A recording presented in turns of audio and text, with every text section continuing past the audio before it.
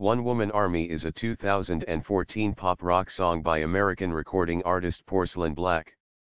The song was set to appear on her debut album Mannequin Factory, though the album has since been cancelled. One Woman Army was released as a single on the iTunes Store on March 5, 2014 in France. An EP containing 3 remixes of One Woman Army was released on through iTunes on April 8, 2014.